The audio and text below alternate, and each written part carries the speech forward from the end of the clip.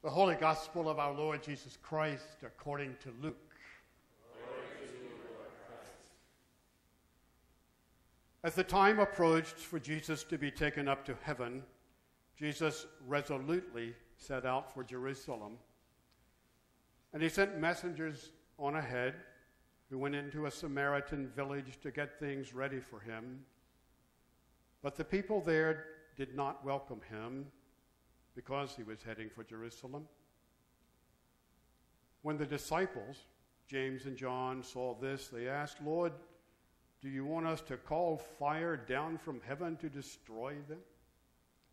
But Jesus turned and rebuked them. And then he and his disciples went to another village. As they were walking along the road, a man said to him, "I will follow you wherever you go." And Jesus replied, "Foxes have dens, and birds have nests, but the Son of Man has no place to lay his head." He said to another man, "Follow me." But he replied, "Lord, first let me go and bury my father." Jesus said to him, "Let the dead bury their own dead, but you go and proclaim the kingdom of God." Still another said, "I will follow you, Lord, but first let me go back and say goodbye to my family."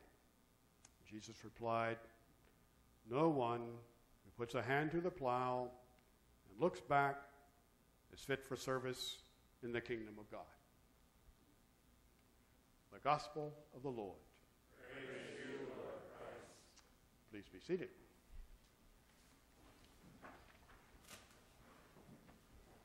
Well, good morning. Welcome. I'm a visitor. Any other visitors? My name is Father P.J. Woodall, and Todd's away. Father Todd's away beginning vacation. I think he's up for a family wedding somewhere today, if I recall, but I'm delighted to be with you. Look who's sitting up here. Father Steve.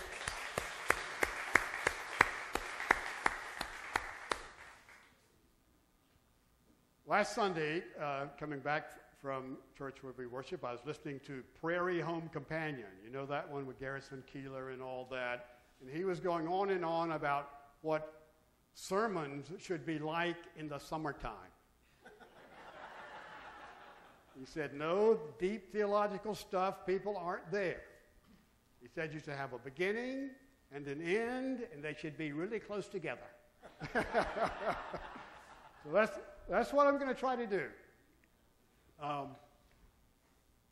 We live in a time where we are absolutely bombarded with information. The electronic age. There are talking heads and internet voices and all this stuff all the time. So whatever consideration is before us, we've got all this stuff going on. Much of it is helpful.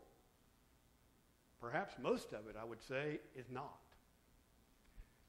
How do we figure it out? How do we discern what to do with all this that's coming to us? Well, this is not a new thing. These lessons today are about that very same thing. Jesus, good old James and John, this is his inner circle. James and John have got all these voices going on about what to do if somebody slights this Jesus friend of theirs. And they start to do it. Hey, you want us to call fire down from heaven? That guy said something. I don't like that. Jesus said, no. You still got it wrong, boys. It's time to get better, more discerning in the way you think about all this information, all these things you've been taught, and what it's meant to be a person of faith. And then this reading from, our second reading from Galatians is really what it's all about. This is really what this is all about. This is Paul. He's writing to this church in Galatia. And they don't seem to understand what to do with all that they've been taught and all this information that they have. Now, Paul writes this letter differently. You may know Paul, and you may know his writings and how he often begins his letters of all these greetings and thanking people and how happy he is to be able to address them and how proud he is of all the work that they're doing and how wonderful his visit was with them on one of his other journeys and so forth and so on.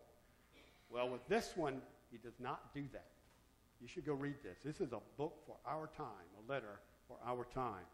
He starts off this one by saying, I am astonished that you are so quickly deserting him who called you in the grace of Christ and turning to a different gospel. Not that there is another gospel, but there are some who trouble you and want to pervert the gospel of Christ. Then he goes on and on and on into what the issues are of that time. And at the heart of it, it's about that faith alone is really what it's all about. You got to rely on your faith. And keep in mind that faith is about trusting God. When we lose faith, we have lost our trust in God. Meaning, we might say to God, well, God, you just don't understand this situation down here. I know you say this in the Bible, but, we got to do this. Well, God weeps as God shakes God's head when we're in that sort of a situation. So, what is it that we need to try to be sure that we can stay with God in truth? How can we know?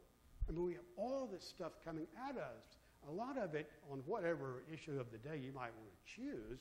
I mean, it sounds plausible. If it's reasonable, it's logically thought out. Facts and figures are thrown out. What do we do with all of it? How do we, as people of faith, deal with that? Well, that's what these lessons are about.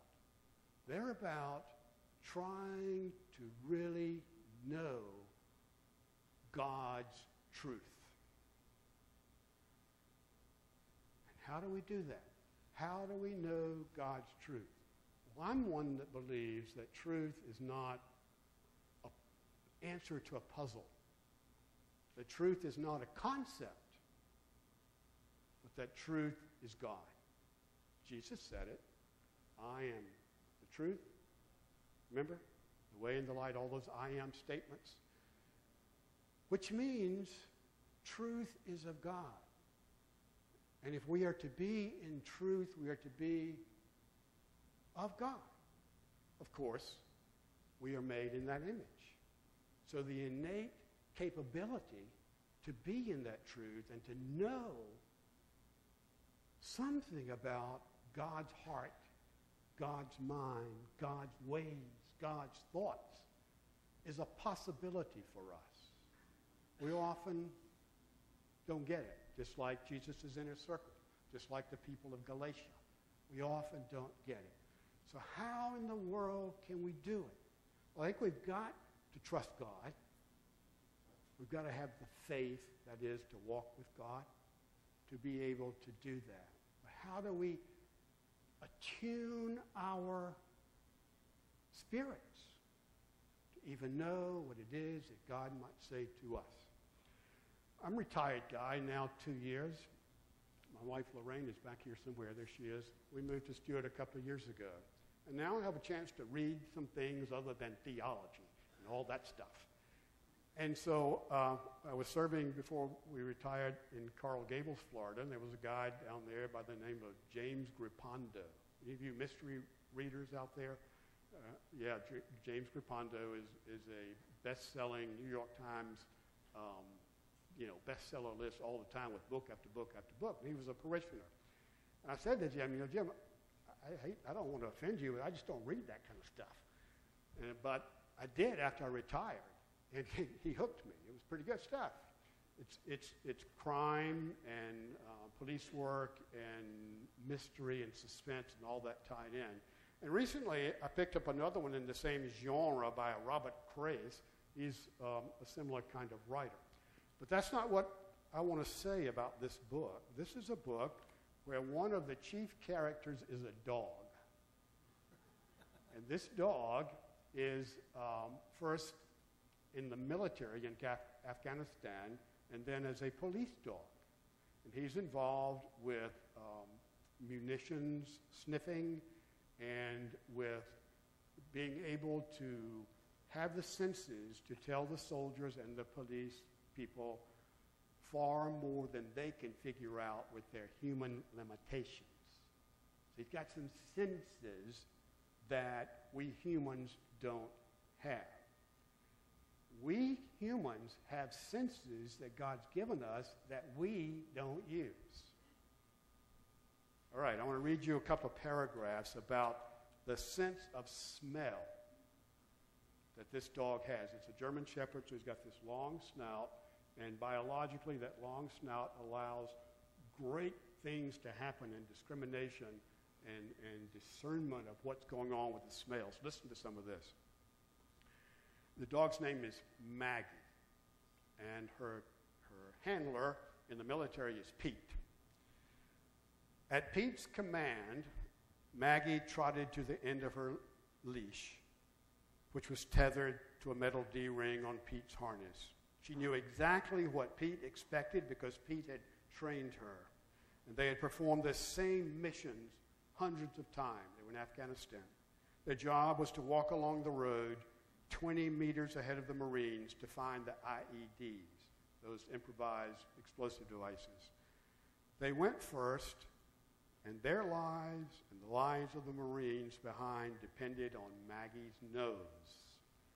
Maggie swung her head from side to side, checking the high scents first, then dipped her head to taste the smells close to the ground. The humans behind her might be able to identify 5 or 6 distinct smells if they concentrated. But Maggie's long shepherd nose gave her an olfactory picture of the world no human could comprehend.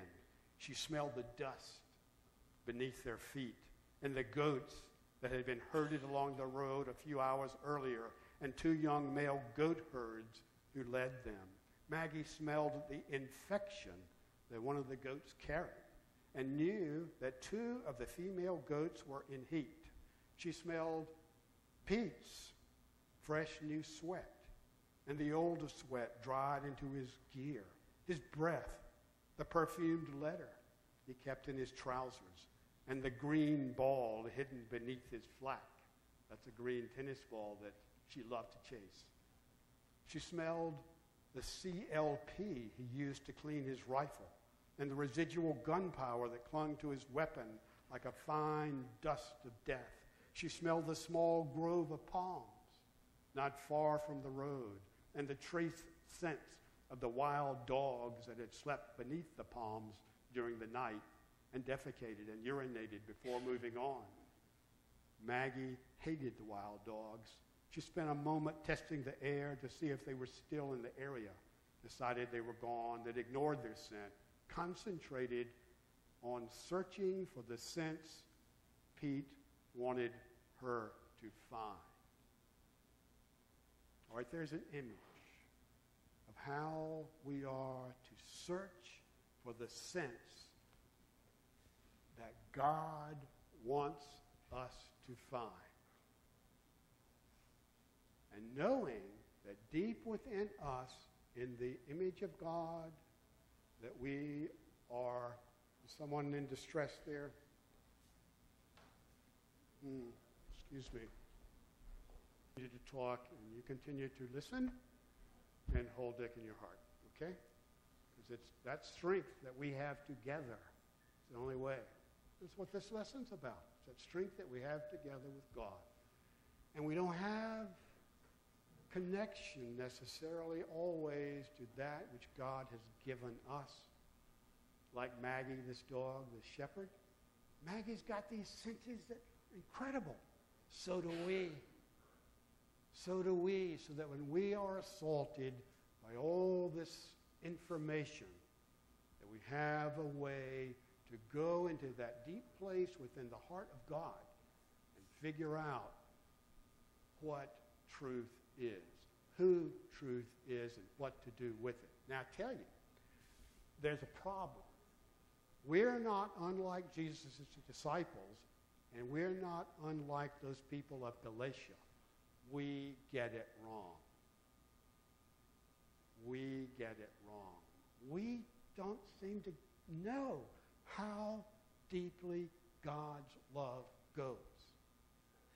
So we make our boundaries and our definitions of who God might love and who God might not love and what God might do in this situation to react, and surely God will understand. We've got somehow to be in touch, more in touch with that which is clearly of God and not simply of our own humanness, because our own humanness has that failing. And I told you the end would be pretty close to the beginning, so I'm going to end. But I want to end with one more incredible kind of little story. National Geographic. I'm getting a chance to read those now. The Smithsonian magazines. You know, they've been piling up in my house forever. Now I can pick them up. Well, there's a little one-page article in here. Those of you who get this may have read it. It's called Batman. Anybody read that? Anyway, it's about a man who's 47 years old. When he was 18 months old, I think it was, 13 months old as an infant, he had retinal cancer. Retina, the eyes. Both of his eyes were removed at 13 months old. He's now is 47, and he gets around in this world somewhat in the same way that bats do, with echolocation, what they call echolocation. You know, with bats send out emit these kind of radar things, and it comes back to them, and they're able to know what to do with it. This man is doing the same thing. Listen to this. Sound waves are produced by tongue clicks. So he goes along twice a second, it is said, making some kind of ticking sound with his tongue. These waves bounce off surfaces all around, return to his ears as faint echoes. My brain, he says, processes the echoes into dynamic images. It's like having a conversation with the environment. Each click is like a camera flash. I construct a three-dimensional image of my surroundings for hundreds of feet in every direction. Up close, I can detect a pole an inch thick. At 15 feet, I recognize cars and bushes. Houses come into focus at 150 feet, simply by clicking and then the sound coming back. He was asked the question, what's it like riding a bicycle?